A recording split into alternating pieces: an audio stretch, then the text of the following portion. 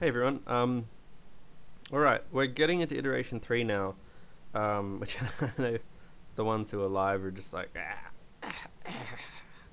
um, but I'll try and make it manageable. Um, we're going to talk a little bit about the spec, then we're going to possibly talk through a couple of key things. We'll see how we go for time with this. We might need to talk more about this later. I might pre-record some stuff later. We'll see how we go. Okay. First thing is iteration 3.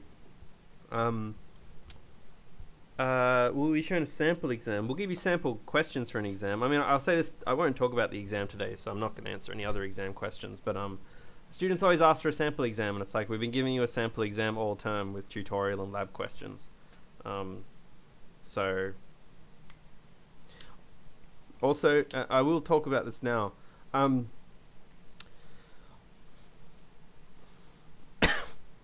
Iteration 3 is not going to be a fun iteration. And sorry, I don't want to say that. It's not going to be like a relaxing iteration, I should say. Now, what I will point out is that most of the struggle of iteration 2, again, is bringing it together, right? It's actually just like, for a lot of groups, it's like, how do we make the front end work? How do we get all these new routes in? Actually make messages send, you know, the whole functioning of the application. And I think that's the hardest part. Iteration 3 is not really like reinventing anything. It's a lot of it's actually like, you have your app, and we're just going to ask you to add some more things to it, right? I mean, in a lot of ways that's easier because you can kind of just tack them on compared to like iteration 2 where it's really about bringing it together. And with that, some people will feel like there's a lot of work for iteration 3. What I will remind people of, though, is that as educators, there's a responsibility we have to ensure that the course is sufficiently full of like super easy, medium hard, super hard content such that we can get like a reasonable spread of students, right? Because if we don't have a reasonable spread of students, then you can't adequately like, you don't want someone who like worked twice as hard to get an 84 and someone who worked half as hard to get an 81, right? And this is what happens in a lot of courses sometimes with COVID and stuff. So what happened last term was that the project marks were really high, right? We changed some stuff, and it was our first full COVID term, and blah blah blah blah blah. So we had to be a little bit nicer to students, and the average project mark was like 87 or something. And the problem is, if an average project mark is 8, we mark your projects pretty leniently, like honestly, in the grand scheme of like what a 50% like assignment could be. So the problem is the marks were so high, and then labs are nearly free marks with participation, right? Like 2/3 of students get 20 out of 20 for class marks. We got put in a position where the exam had to be harder, and I don't like doing that. Like the exam wasn't like cruel, but the exam was like hard. Like I don't like students, like no matter how much you explain to someone like why an exam has to be hard, you always come out of the exam feeling crappy about it, right? And I don't think that's fun. So I just want to flag this. Every time you feel like you're overwhelmed from iteration 2 or iteration 3, the more you're overwhelmed, the easier the exam's going to be. That's a relatively true statement. And that's just something to kind of keep in your mind. Because our job is not to punish you. Our job is to just make it challenging enough that we can separate you, right? So if iteration 3, you're like, oh my god, there's so much, I can't get it all done. It's like, great. That means someone will get it done. And most people won't. And therefore, the exam doesn't have to have as many questions on it that most people can't answer. You know what I mean? So anyway, that's just some background on the whole thing. Just so you understand the story behind it all. Okay, iteration 3. What's changed in iteration 3? Okay. High level. Section 5 is here. And it's a whole new section. This section looks massive because I've included a bunch of deployment screenshots that we've already gone through. But it's no bigger than other sections, really. It's a little bit bigger, but barely much bigger. So section 5's been added for you to read. We've also added some extra functions to the interface. I don't really know where this starts. I can't remember. I think it's like here. So we have extra data types. And then we've added some extra functions to the interface too. I don't know where they start either. I think it's like, I think it's here. So we've added some extra interface functions here. There's also a couple of new sections, I believe, from 6.11 through to 6.13. But that's it. Couple more data, couple more interfaces, couple more elaboration from section 6, and then all of section 5. Now, I'm not going to talk about section 6 because it's mostly just extensions of section 5, but I will talk about, we will go through section 5 together. Okay, so Iteration 3 builds off all the work you've completed in Iteration 2. If you haven't completed the implementations of Iteration 2, you must complete them as part of this iteration.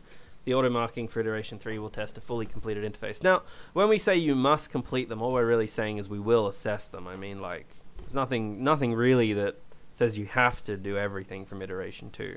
And some people might choose to skip one or two. But most of what's happened in Iteration 3 from a coding perspective is the addition of these routes.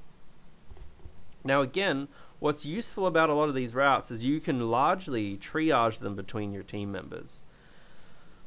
The crux of it is that we have routes that allow you to send a delayed message. So when you send a message, instead of sending it right now, you can actually send it, you know, say I want this to be sent in an hour, right? Like a delayed send. We allow people to react and unreact to messages. That's not too hard. We allow people to pin and unpin messages. That's really not too hard. We allow users to upload photos, like profile photos. That's not terribly hard. It's one of those things that once you get it, it's quite easy, but you know, that trips up a couple people. We have a couple of routes where we want you to have your backend generate some stats. I got one of the tutors to write this route, so I'm not across the details of it too much, but it's things like, you know, produce like an array of all the, how many, you know, what would you say? Like how many messages are shared an hour or something. It's a bit of a data manipulation. It's not stats, it's not math, it's just a bit of data manipulation to see if you're comfortable with lists and dictionaries and stuff. There's a little asynchronous stand-up feature where you can start an asynchronous stand-up in a channel and have people post their stand-up information there. And then we have the ability to reset a password. Now again, what I want to emphasize about all of this is these are all appendages. So if you've kind of got your iteration 2 together, you can literally, like, how many things are here essentially? It's like 1, 2, 3, 4, 5, 6, 7. Right, so there's 7 things. So if you just say you have a group of 3, and you decide you'll do 6 out of 7 of these things, which I wouldn't even bother. If you don't do one of these things, you're barely going to feel any impact on your mark, just to be really clear. So, and if you're not going to do one, I'd probably recommend not doing the password reset, because that's probably the weirdest one. Anyway, it doesn't actually, all of you will find these different, so I don't want to give any advice. But it's like you just do one of these a week. So it's like, okay, this week I'll do send later, next week I'll do pin. And this week you do that, next week. Like, you can triage these a bit more, which is a good thing about this iteration, I think, for a lot of you. We'll be auto-marking it. It needs to be persistent. We're going to pile into it. We're going to coverage it. The tests are going to be HTTP tests. It's the same as iteration 2. You still have the front end to work with. We still want you to use Git normally.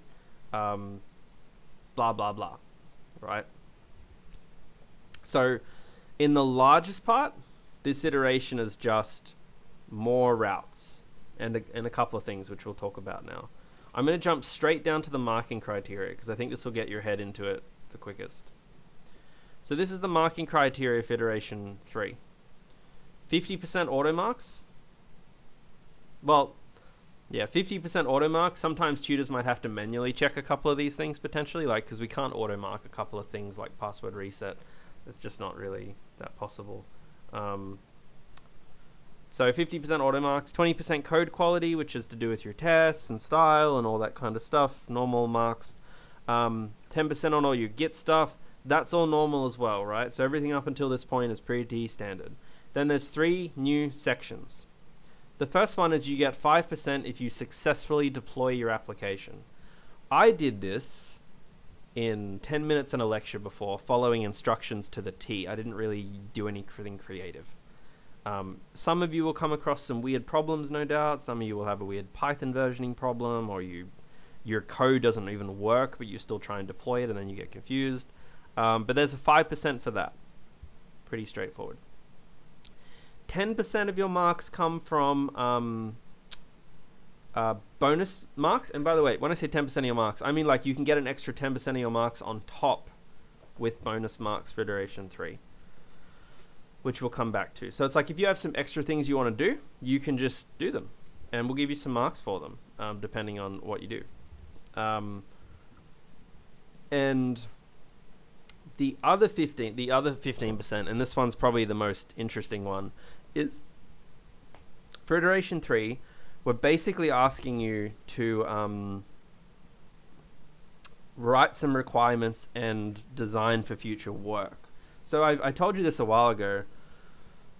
One of the things I don't love about the project is you don't get to spend a lot of time doing requirements analysis at the start and define your own path. So the way we've opted for this is that as part of like the SDLC is actually saying, hey, well, why don't you do it at the end? So we'll let you actually say, okay, well, what's beyond iteration 3? Not actually have to implement anything, but just like kind of plan it. So requirements and future work is kind of outlined in this section 5.3 here. And what we're basically asking you to do is to produce a PDF. You can make it in Google Docs or anything you want, OneDrive, Office, doesn't really matter, but you export it as a PDF. And essentially what we want you to do is go through the process of figuring out some requirements and then designing an interface for those extra features, basically. So typically it's like, I don't know, saw a lot of groups last term maybe make like a 3 to 4 page document or something with some diagrams. But essentially, like the way you go about it, I'll give you like the quick summary. You find 2 or 3 people to interview. You write a survey for them, or you don't have to write a survey, but it's like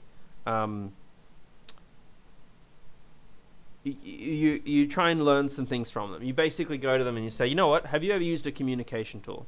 Well, here's Dreams. What problems do you need solving?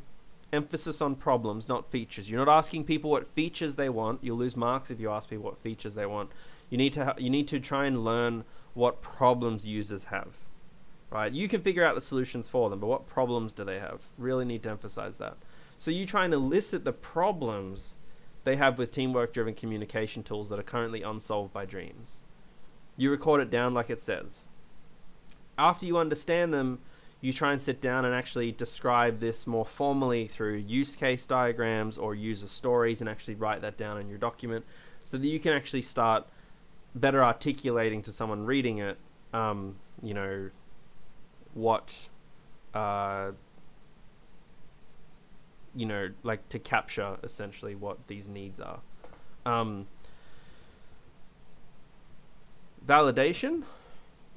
After you've done that, we want to see evidence of what these people, like you produce these user stories and use cases, go back to the people that you interviewed or surveyed or whatever, and basically say, this is what we came up with, does this seem right to you? Record their responses and include it in the document, kind of thing. Just like if they're like, we talked to them on this date and they said whatever.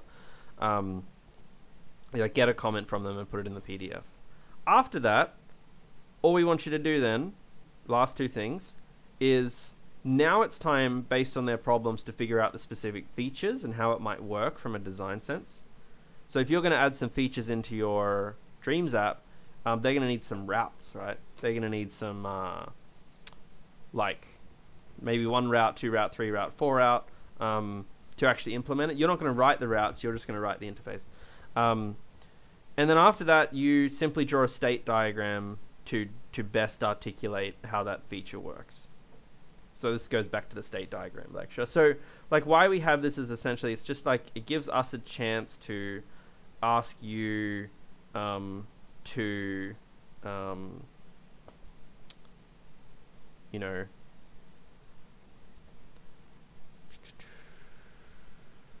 how would you put it, like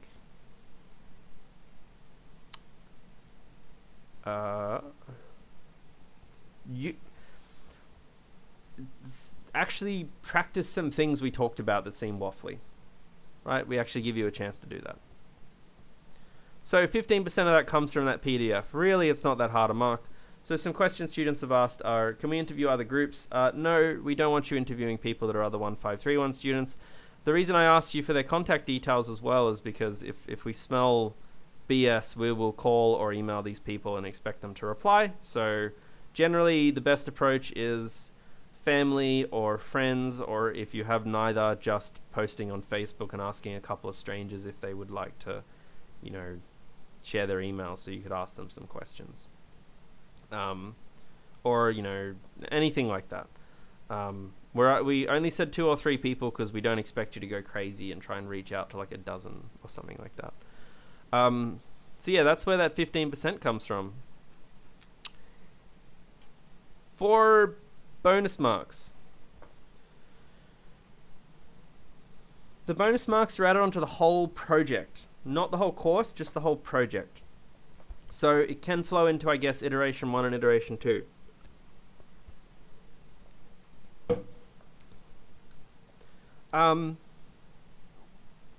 I've emphasized here to give a rough indication of marks because I get the standard question from students is like, what gives us full marks here? And it's like, it's very much a how long is a piece of string question.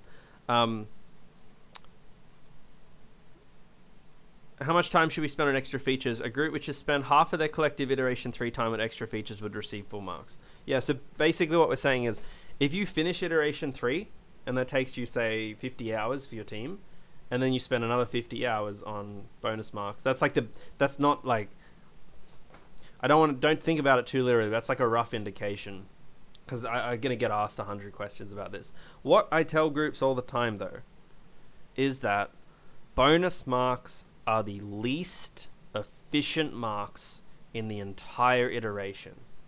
And what we mean by that is if you aren't confident you're already getting like 95% before bonus marks, then spending time on bonus marks is possibly not the best use of your time.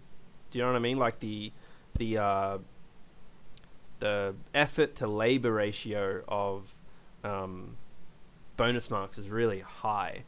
And it's fine because there's like 2 reasons to do bonus marks. One is because you want to do some fun stuff and want to get a little bit of a reward for it. And the second reason is because you've maxed out all your marks and you don't want to be told to stop and you want to keep having fun. So, you know, just approach that one with caution. A lot of groups like to do it, and I think that's a great thing because it's fun to have fun. But just like, you know, it's challenging when you have groups go in and they go and do something really like small, I guess. Like, you know, if someone sends a message and they type slash, you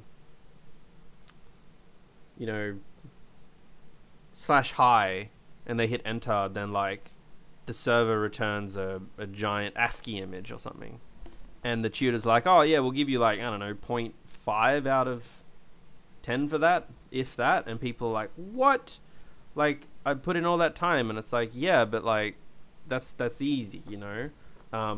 So it's not something it's not something there to be cheated, I guess. I'm gonna just overemphasize that. Okay. Again, I know this isn't in your repo yet. Oh, and here's some suggestions for extra features. Don't ask me how much any of these extra features give you, because it totally depends on how much time you put into it. You know, like you can do these terribly, you can do these effectively. Your tutor will essentially look at what you've done and assess the extent to which you have committed time and resources to it effectively. So anyway, I know you don't all see this yet because it's not going to get released to your repo until I don't know, 1 to 2 p.m. today. So yeah, 1 to 2 p.m. on Tuesday of week 8. So I know you probably don't have a ton of specific questions because you haven't asked them, you haven't read it yet. But are there any general questions people have about iteration 3 before we try and move on to a couple of other little topics?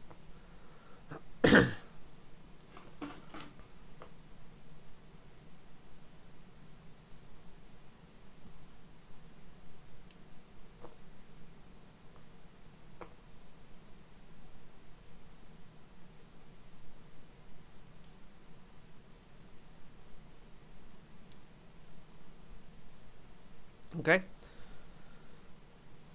Just wait for the lag. Just in case someone's shared something, give them another 5 seconds. Iteration 3 is...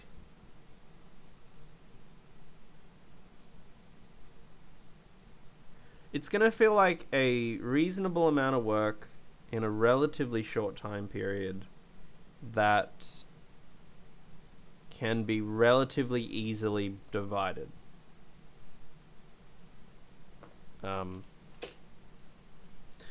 If your group is like really screwed for iteration 2,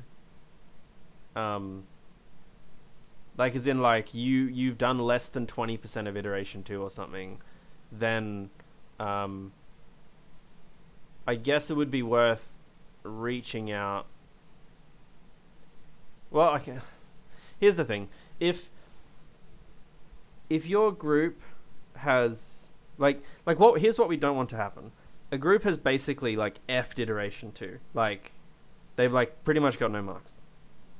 Spending all of their time on iteration 3 stuff won't achieve anything because they have to still do the iteration 2 stuff. So just be very open with me and your tutor if you're from one of those groups that's just completely like screwed everything up. And I mean completely. I don't mean like, oh, you know, we finished most stuff, but like we probably lost. I mean like, you know, you're up the... You haven't even learned how to send a message yet, because in those cases we might have to mark slightly differently, so that you just get a low mark instead of 0 for some things. But anyway, just if you're up that, to be honest with you, a lot of those groups probably aren't even watching lectures. But if you are in that category and are watching lectures, just reach out to me. Okay, so there's 3 topics here before we chat to Teamwork Tuesday. We might have to. I might talk about some of these this afternoon during the bonus lecture and just like record them at the end and upload them. So we'll see how we go with that. The one that we're not going to give much help with, right? So like, please don't post on the forum saying like, I don't know how to send an email, because it's like, it's actually just one of those things that we're saying is like, this is challenging. We'd like you to go and do some research for yourself. Is like how to send an email from your server. Now, there's a lot of different ways you can do that, but one of the simplest ways that we'd recommend is if you create a dummy Gmail account, as in like you make a Gmail account called, you know, friday09b@gmail.com, and you put in someone's personal name and mobile number, and then you make it a less secure app, which I've linked in the slides to do. Then you can actually like do something here like Google SMTP email send Flask. And you'll probably get a couple of helpful articles like these ones, for instance, where you just plug in some details and poke around with it and stuff.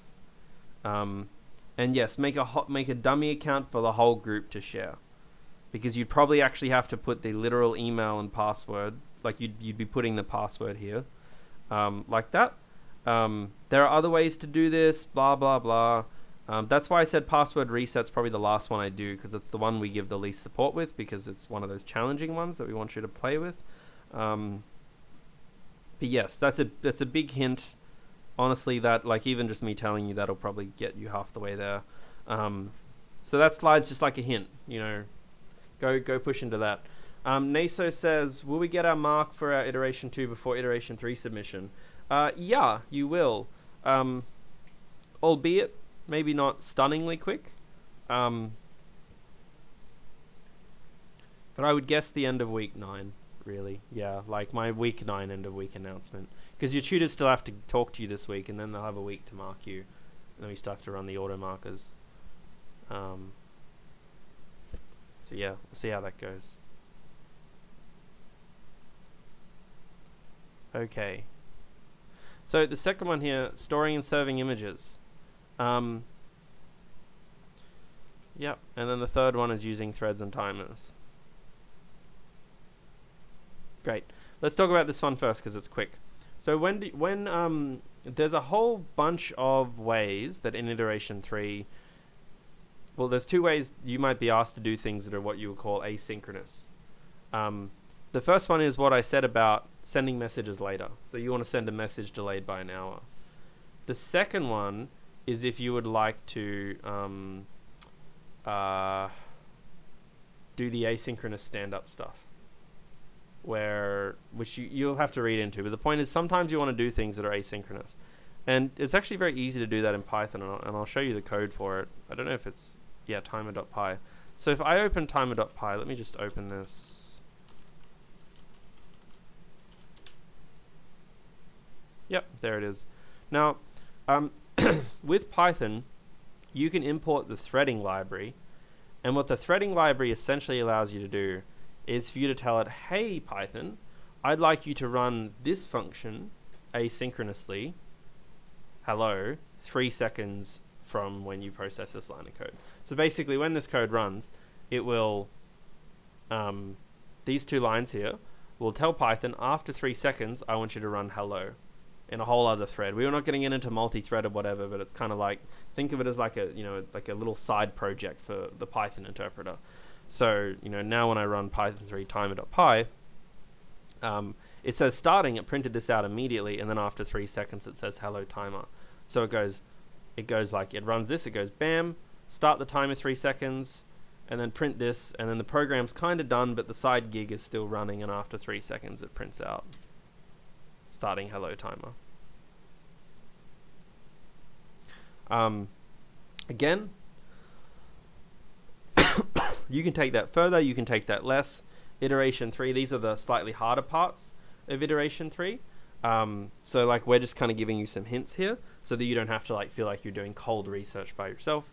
And this is the hint for the timer one. Pretty straightforward, to be perfectly honest. Python's a relatively easy language to do this stuff in. So the last one to talk about, which is the hardest one, is storing and serving images.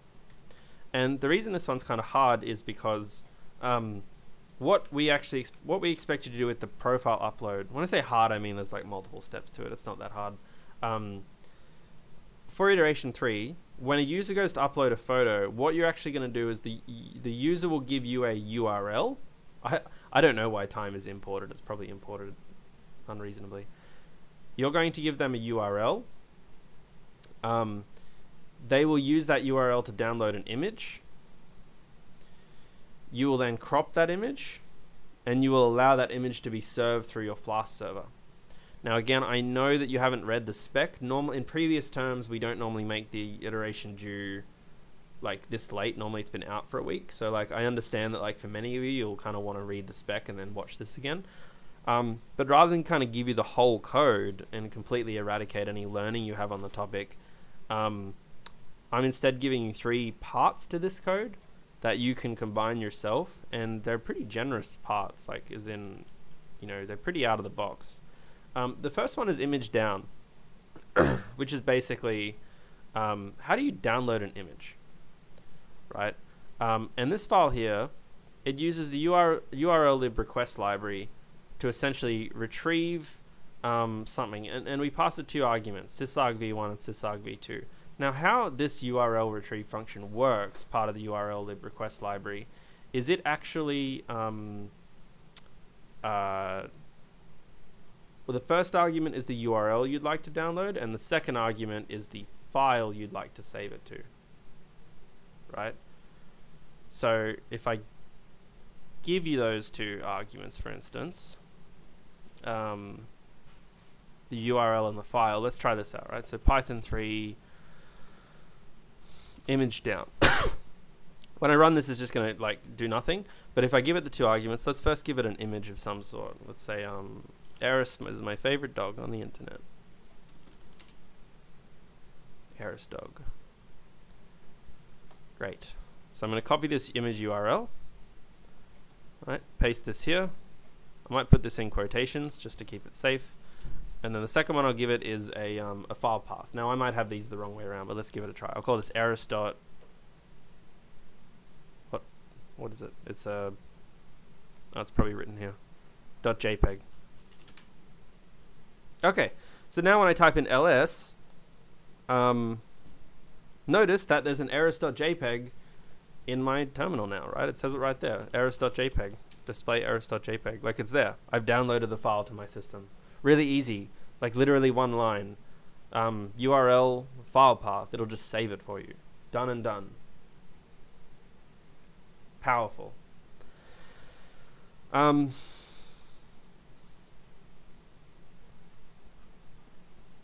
Cool. The second one here is cropping an image. So I've downloaded an image. I've got it stored in the system now, but how do I crop it?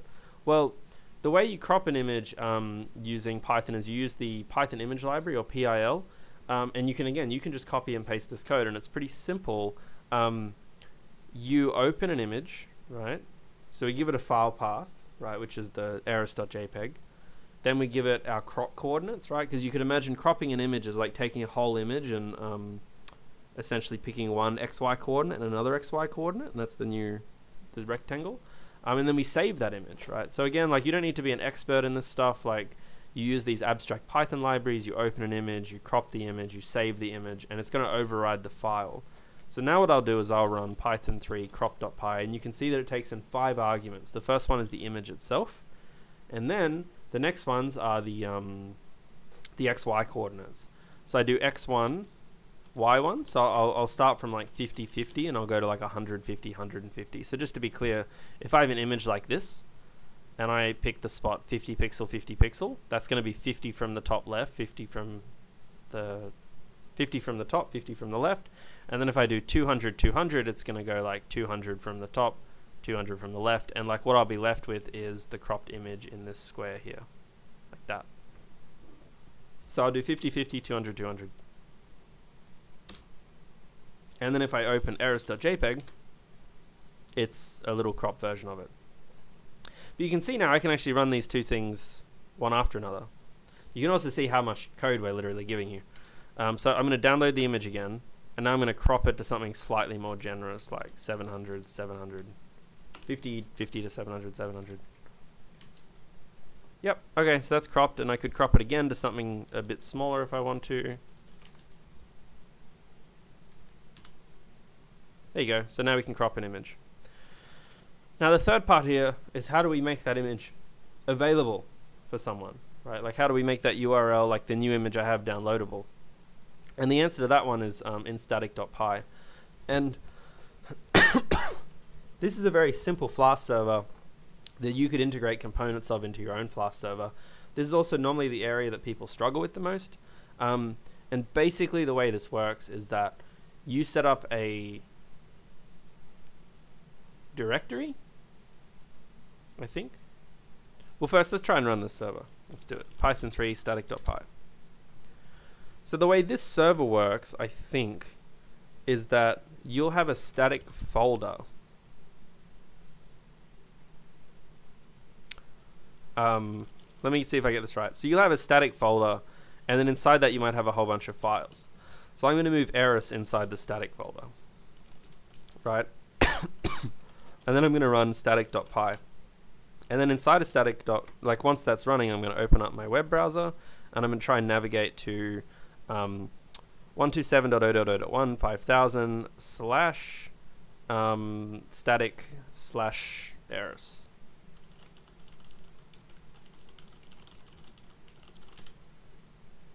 So the way this works is anything on this route here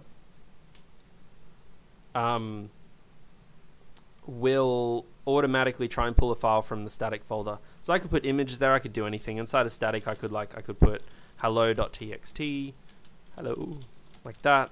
And then when I run the server, it's like as long as I do like static slash, it'll load anything from that file. Like that. So as long as you're putting your files in the static folder and you're using this Flask server we provide you effectively, you're able to load up any static files. Are there any questions about that? That's the crash course in the iteration 3 harder content. Otherwise, we'll maybe finish up with our little Teamwork Tuesday.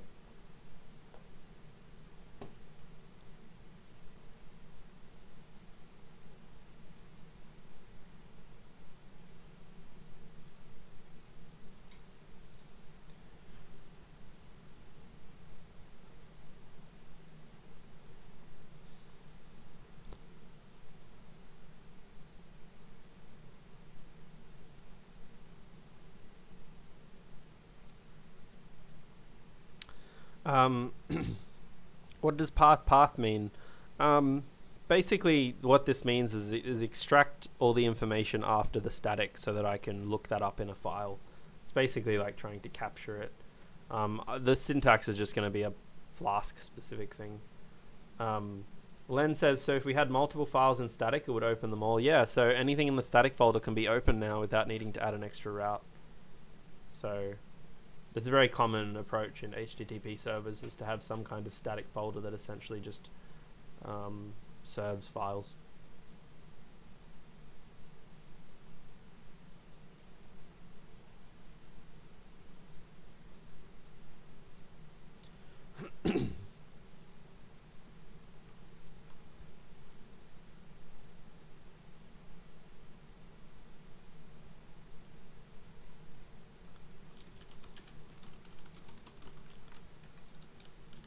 Okay, I'm just going to do a poll.